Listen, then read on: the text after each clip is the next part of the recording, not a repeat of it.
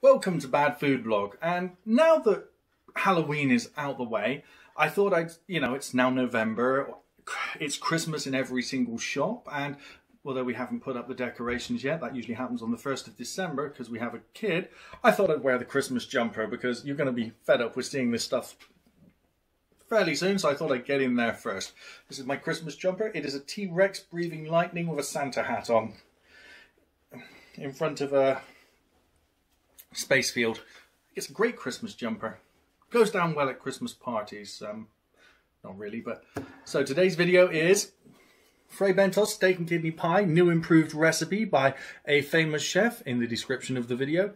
I won't insult him by mispronouncing his name because I've forgotten who it was. I really should have looked that up before the video. But to be honest, he hasn't put his name on the tin, so we'll leave it at that. What is interesting about this, though, is this one I'm going to be cooking completely differently. I'm going to be removing the lid, taking out the pastry, putting it on a baking tray, putting the pie tin next to it, and then seeing how it comes out when cooked that way. Do you think that's going to work? I think it's going to work. I'm going to get on with it. So, this is the Fray Bentos steak and kidney pie separated. I think it's going to work quite well. Let's see how it comes on. So, let's begin.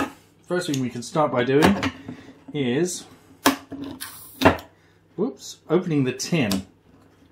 Always a good idea.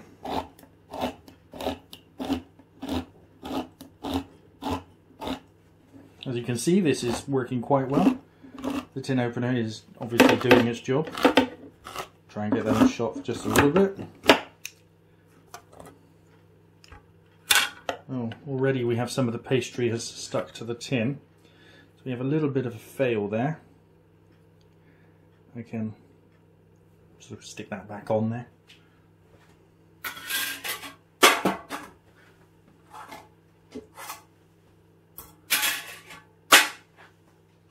don't know how many times I'm going to drop this before I get the idea. Right? Now.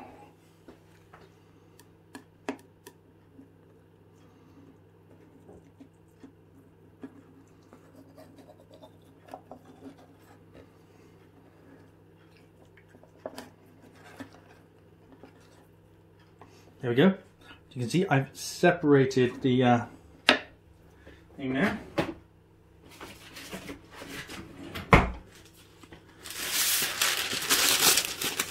Put down some non-stick greaseproof paper.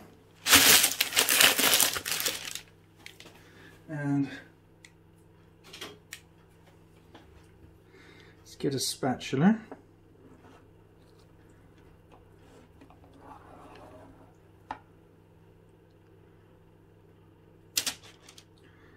Oh, there's a couple of bits of jelly on the bottom there, but I'm not going to scrape anything off. Oh, it's got that. Well, that's what a Fray Bentos pie looks like before it's cooked, people.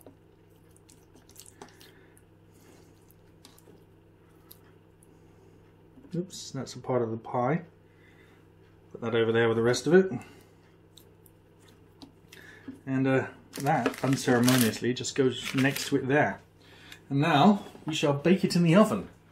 And according to what I've read, this should come out the best way possible. Not sure I believe them, but let's get the oven on and find out, shall we? Gotta let it preheat first. And these pies are supposed to be cooked at 220, so we'll give it that correct timing. And let's see what happens. Okay, the oven's just finished cooking and it's ready. Let's see what it looks like.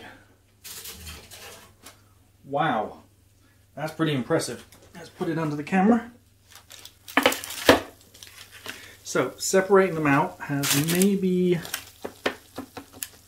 overcooked the pie contents a little, and this feels quite solid. Wow.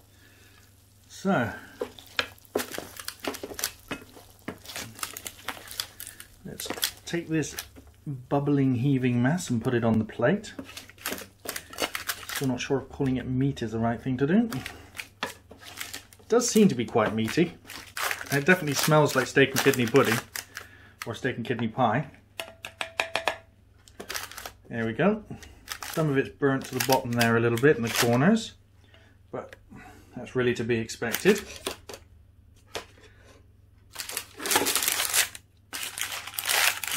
Let's scoop up the pie top, put it on top there. Wow. Let's take this tray away and get a knife and fork and see what we're dealing with taste-wise. And a little dollop of tomato ketchup, of course. As I've often said, it is the saviour of cheap pies. Just a little bit of extra. Not many places you can put something down that hot.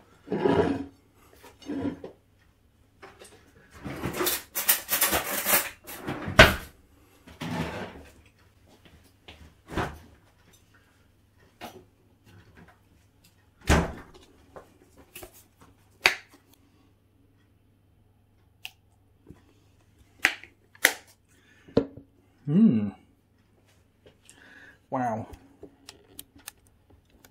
This really is quite impressive. Just going to try and get a better camera angle shot of it as I eat it.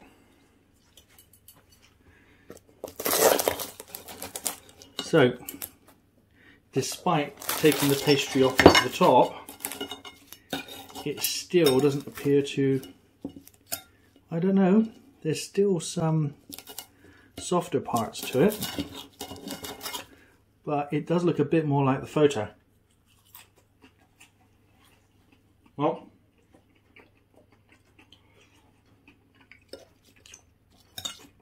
still got that chewing gum.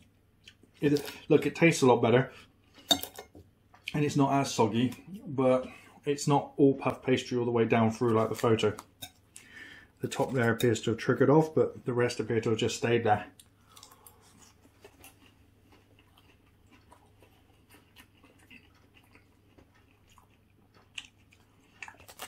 I think I attribute that. The recipe isn't that bad. The contents aren't too bad.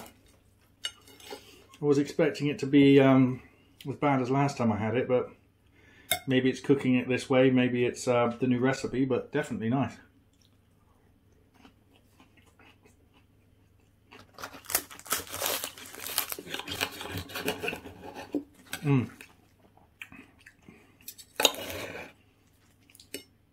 I think I could have taken the pie bottom out 5 minutes ago, and that would probably be okay.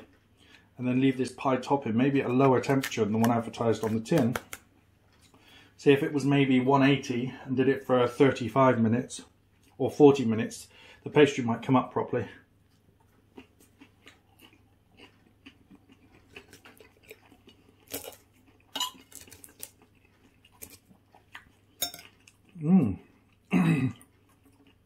Well, it certainly tastes better than cooking it in the tin.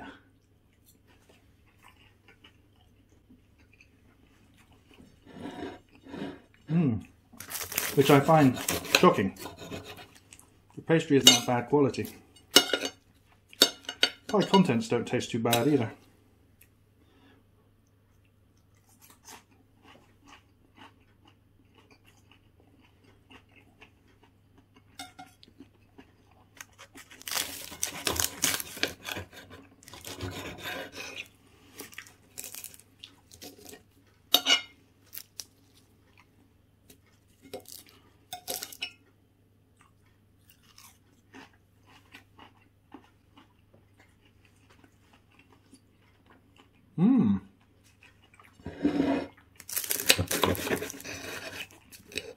Well,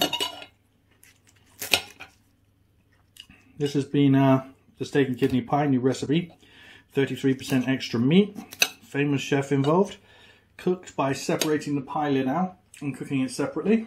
I gotta say, maybe next time I could turn it over halfway through cooking and then make it fluffy all the way through. Maybe I'll try that next time.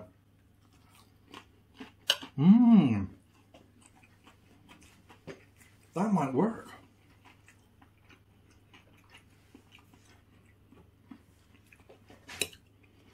I did not think of that. Definitely going to try that next time. Well, this has been Bad Food Blog. Please like, share, and subscribe. And I'll take this one last mouthful when I say bye-bye. Bye-bye.